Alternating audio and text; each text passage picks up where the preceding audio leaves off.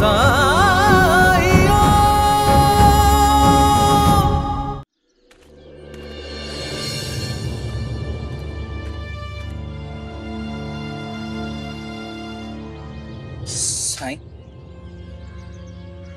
पिताजी की तरफ से मैं आपसे माफी मांगता हूँ साईं। उन्हें तो अपने अहम के आगे कुछ दिखाई नहीं देता। मेरी तो इच्छा ही नहीं होती इस घर में रहने की, बस मैं माँ की वजह से मजबूर हूँ साईं। माँ की सेवा करना तुम्हारा फर्ज है, उनका ख्याल रखना कर्तव्य है तुम्हारा। साईं, आप द्वारका माई जा रहे हैं? मैं भी आपके साथ चलता हूँ। मैं अधिक से अधिक समय आपके साथ बिताना चाहता हूँ। बहुत सालों की क्षति पूर्ति करनी है मुझे।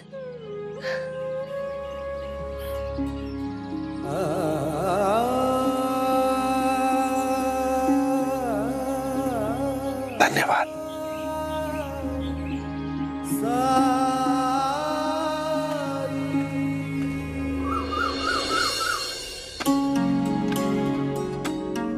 अरे बड़ी जल्दी आ गए आप। बाजार नहीं गए थे क्या? गया था। जब से साईं ने काम पर ध्यान केंद्रित करने के लिए कहा है, तब से काम पर ही ध्यान है मेरा।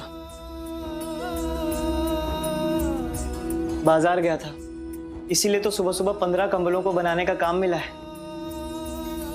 उन्होंने पेशगी भी दी है, ये लो।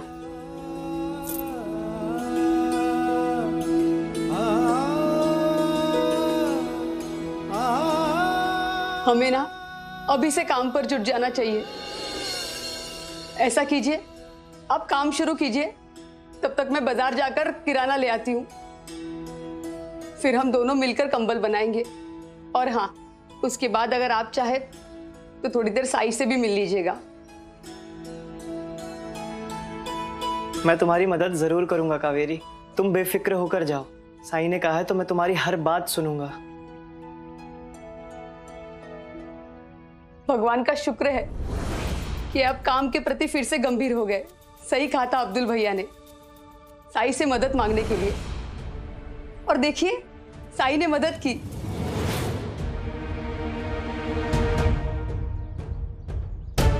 क्या कहा तुमने? अब्दुल ने तुम्हें कहा था साईं के पास जाने के लिए? हाँ, उनके कहने का मतलब। अरे उसके कहने का मतलब क्या है मैं जानता हूं। मेरा शक अब यकीन में बदल गया। मुझे उसी समय समझ जाना चाहिए था, कैसी घटिया हरकत वही कर सकता है।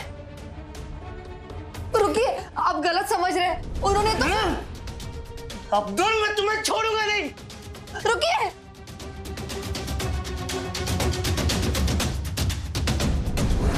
कब तक आएंगे साईं? हाँ, हमें शाम होने से पहले लौटना भी है। हम बहुत दूर से आए, कब तक आएंगे साईं? हाँ, कब तक आएंगे? सबूरी रखिए, साईं आते ही होंगे। और कृपा करके आप जिस क्रम में आए थे उसी क्रम में एक कतार बनाकर एक पंक्ति में खड़े हो जाइए। हाँ ठीक है। बेटा यहाँ के खड़े हो जाओ। अरे आ जाओ। नहीं आऊंगा मैं। अरे बिट्टू, अरे रुक। नहीं आऊंगा मैं। रुक बिट्टू, बिट्टू रुक। रुक बेटा। मैं नहीं आऊंगा। रुक।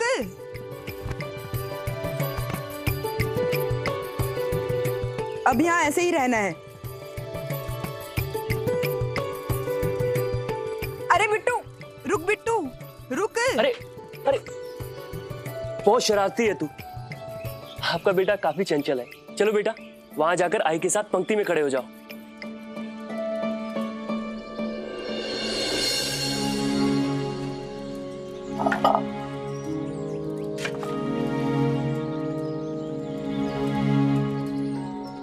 मैं पानी भरकर लाता हूं, तब तक आप लोग इसी तरह क्रम में खड़े होकर साईं का इंतजार कीजिएगा। आप बेफिक्र होकर जाइए, कतार नहीं टूटेगी। हाँ। शुक्रिया।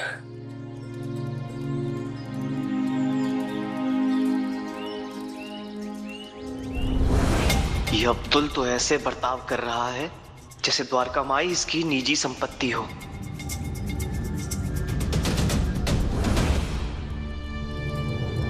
भाई साहब कहाँ जा रहे हैं आप? द्वारका माई में। हम लोग भी साईं से ही मिलने आए हैं और तुमसे पहले से खड़े हैं। किसी को इलाज कराना है तो किसी को सलाह लेनी है, और तुम तुम आए देर से और सीधा अंदर घुसे जा रहे हो। चलो कतार के आखिरी में जाकर खड़े हो जाओ। नहीं नहीं, ना तो मुझे कोई समस्या है और ना मैं इलाज कराने आया। मैं तो बस साई से, चाहे कुछ भी हो जाए, हमें उससे कोई मतलब नहीं है। अगर साई से मिलना है तो आपको पंक्तिबद्ध होना ही पड़ेगा। किसने कहा है तुमसे? वो साई का सेवक है ना अब्दुल, उनका आदेश है। वो कौन होता है ये कतार लगाने वाला?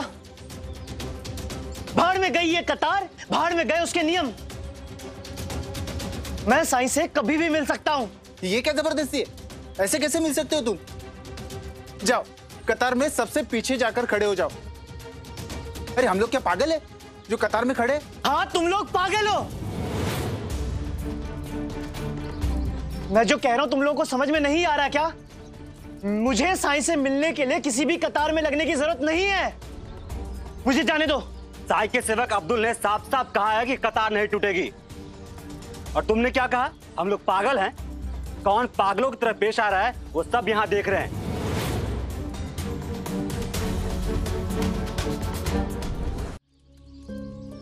अरे भाई साहब, आप एक तो भाई साहब कहता है और पीठ में छुरा भी घोंपता है। ये सब तेरी चाल है ना? पहले तूने कावेरी को भड़काया ताकि मैं घर से बाहर ना निकल पाऊं। उसके बाद भी तुझे संतोष नहीं हुआ। तू इतना गिर गया कि बाहर से आने वाले लोगों को भी उकसाने लगा ताकि मैं द्वारका माई के अंदर ना जा पाऊं। नहीं भाई साहब, किसी को मैंने ये नहीं कहा कि वो आपको द्वारका माई के अंदर जाने से रोके। आप शांत हो जाइए। ये लोग तो आपको जानते भी नहीं है कि आप कौन है। लेकिन मैं तुझे बहुत अच्छी तरह से जानता हूं। तू जानता था कि तू सीधे सीधे मुझसे नहीं जीत सकता, इसलिए तूने ऐसी गंदी चाल चली। धोखा किया तूने मेरे साथ, और शिरडी में धोखेबाजों के लिए कोई जगह नहीं है।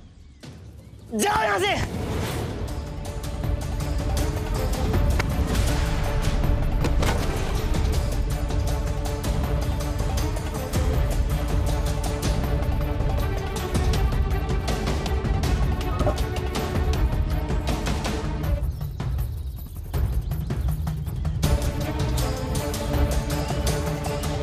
ये आपस में से झगड़ क्यों रहे? आखिर क्या बात है?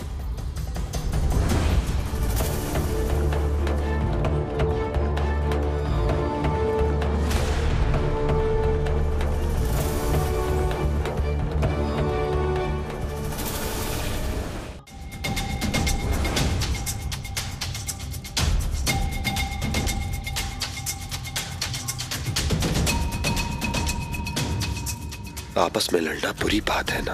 साईं, मेरी कोई गलती नहीं थी। ये मुझ पर चिल्ला रहे थे, फिर भी मैं खामोशी से सुनता रहा।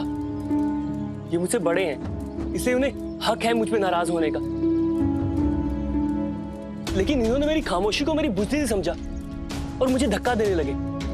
फिर भी मैं चुप रहा, और एक दफा मैंने अपना बचाव क्या किया तो ये गिर गया। तो इन्होंने मुझे मारने के लिए लकड़ी उठा ली, तो मैंने लकड़ी उठाई। साईं, मुझे इस अब्दुल ने मजबूर किया है। एक तो पता नहीं कहां से आ गया शिरडी में अचानक, और आते ही मुझसे बराबरी करने लगा। मुझसे बड़ा सेवक बनने की कोशिश करने लगा। साईं, साईं, आपको विश्वास नहीं होगा जो इसने मेरे साथ किया है।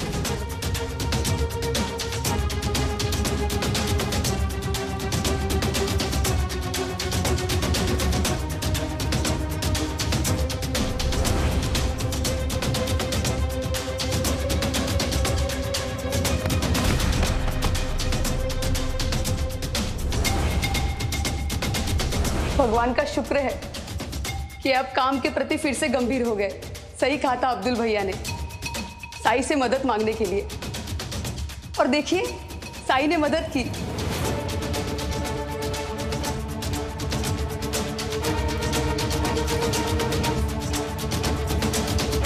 ये मुझसे ईर्ष्या करता है, जलता है मुझसे। इसने ये सब इसीलिए किया ताकि मैं आपसे दूर हो जाऊं और ये आपके करीब रह सके। भाई साहब, आप तो ऐसे बोल रहे हैं जैसे आप दूध के धुले हुए हैं।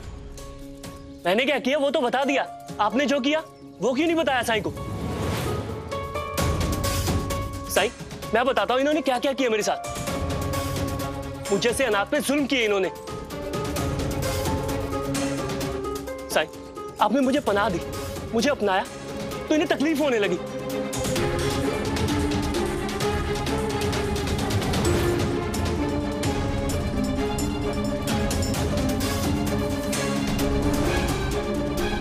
आपने साईं को कहीं देखा क्या? साईं? साईं तो इस वक्त लेंडी बाग में होंगे। वो कहाँ है? मैं बताता हूँ ना।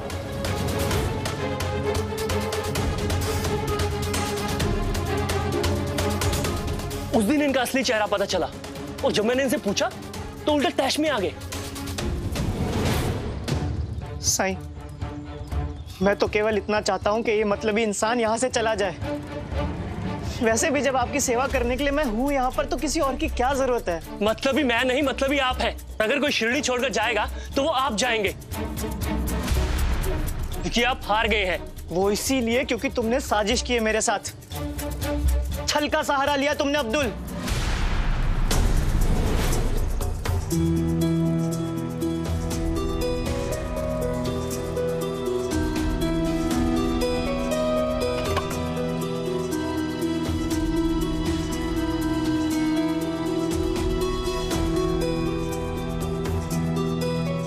साईं, अब आप ही निर्णय कीजिए कि आपका परम सेवक कौन है।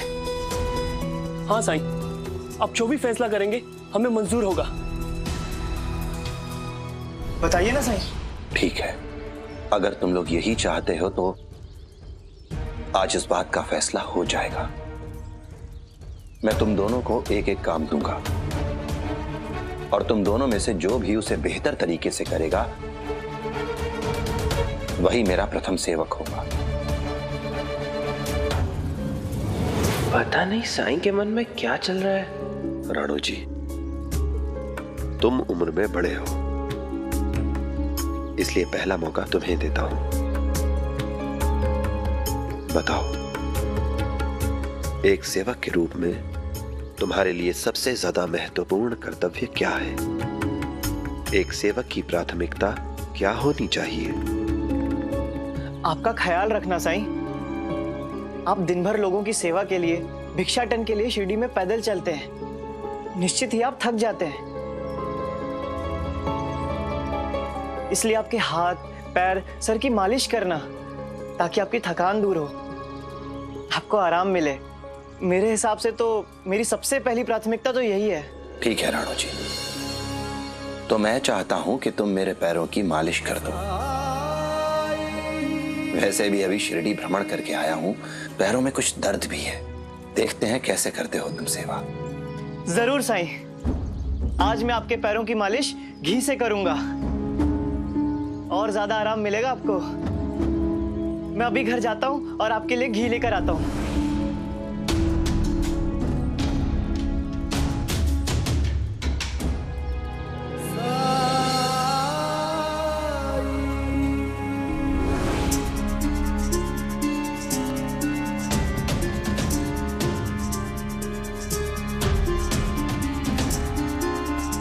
क्या हुआ?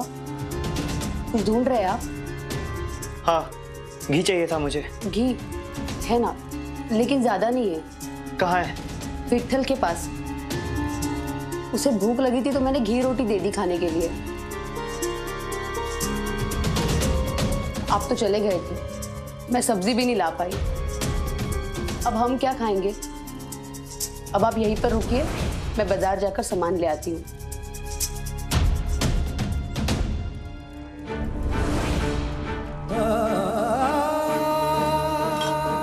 ये क्या कर रहे हैं आप? घी का डिब्बा लेके कहाँ पे जा रहे हैं? विट्ठल खा सके इतना ही घी है उस डिब्बे में। विट्ठल खाना कैसे खाएगा? लाइए दीजिए। ऐसे क्या कोई पिता अपने बच्चे के मुंह का निवाला छीनता है?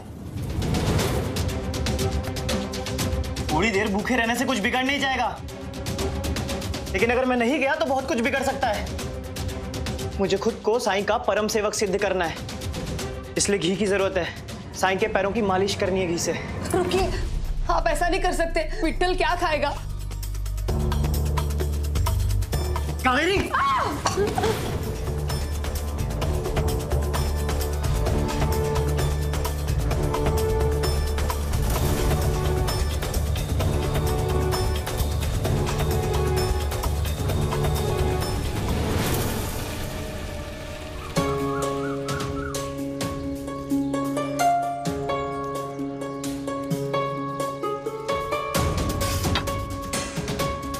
अब देखना तुम लोग साईं की सारी थकान कैसे दूर होती है।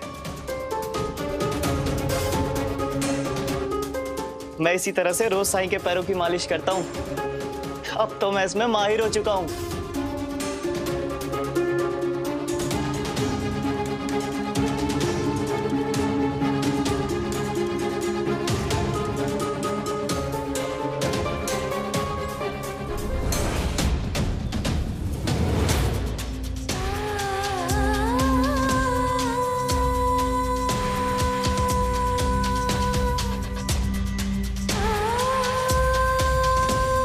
आई घी चाहिए, सूखी रोटी अच्छी नहीं लगती है।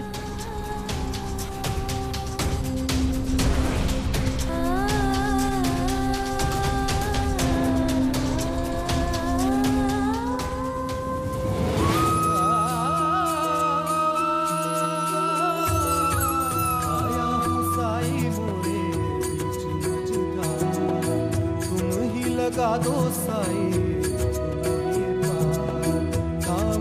हाथ में साई मोरी पतवा। आई आई ये देखो, मोरे दाता मोरे तारणहार, परम ज्ञान का भर दे अंजन, अलख निरंजन साईरा। अज्ञान तिमिर से घिरा भयंकर, ज्योति शुभंकर साई। अरे ये घी कहाँ से आ गया? पता नहीं। ये क्या, घी कहाँ गया? अभी अभी तो इतना सारा घी साईं के पैरों पे लगाया था, कहाँ लुप्त हो गया?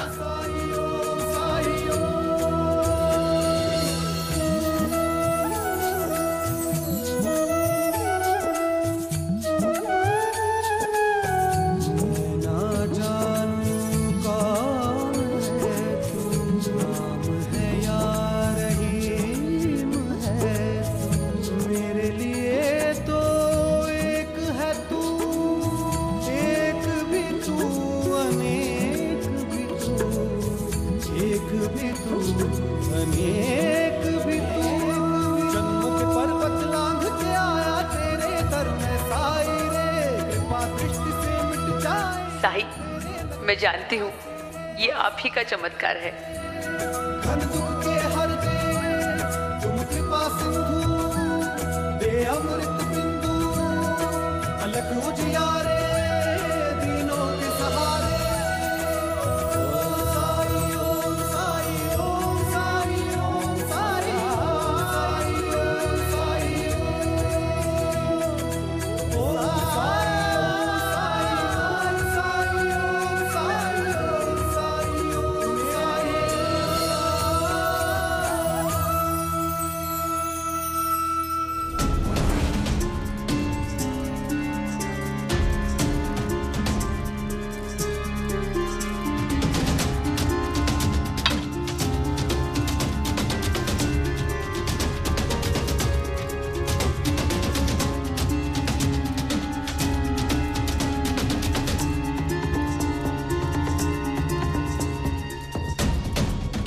क्या हुआ भाई साहब, बड़े पसीने छूट रहे हैं?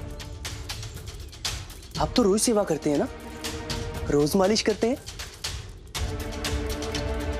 बहुत जल्दी थक गए, थोड़ा और जोर लगाइए।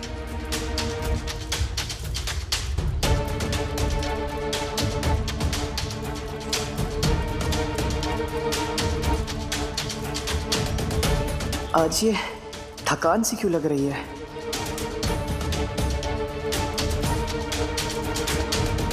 साईं, मैं पानी पी लेता हूँ।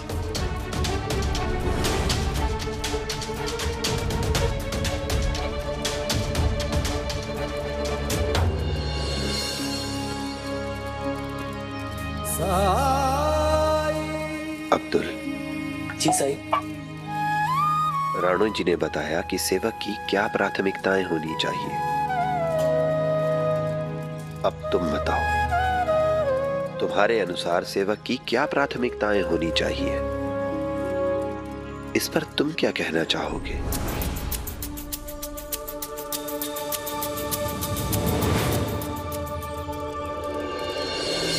मेरे ख्याल से तो अपने मालिक के कामों में हाथ बटाना ही एक सेवक की प्राथमिकता होनी चाहिए। आप तो सारा दिन दूसरों की मदद करते रहते हैं। अगर मैं इन कामों में आपकी सहायता न करूं तो मैं किस काम का सेवक?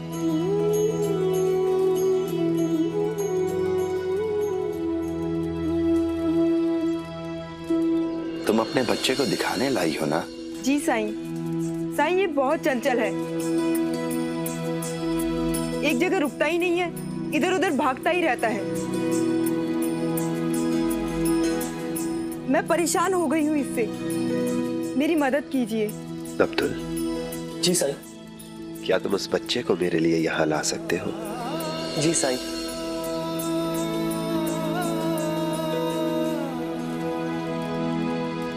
चलो बेटा। नहीं, नहीं आऊंगा आपके साथ, मैं अंदर नहीं आऊंगा आपके साथ। चलो बेटा, तुम्हें साईं बुला रहे हैं, वो तुम्हें ठीक कर देंगे। नहीं आऊंगा। तो क्यों जिद कर रहा है? जाओ भैया के साथ, जाओ।